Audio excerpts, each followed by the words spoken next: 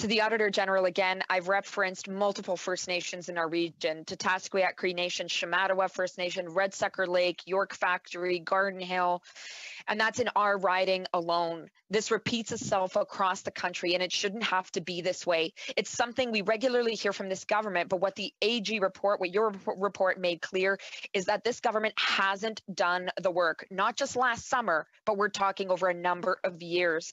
Now, the government won't give us a deadline of when their commitment to end clean drinking water advisories for First Nations by March of 21st will be complete.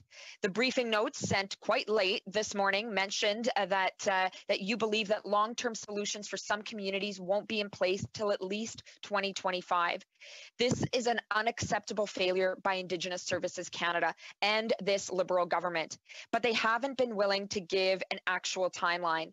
In your opinion, did this year's budget deal with the lack of funding to solve the problem, or was it just more empty words from this government? I was very happy to see a renewed commitment for additional operating and maintenance funding in the fall economic statement and in the budget.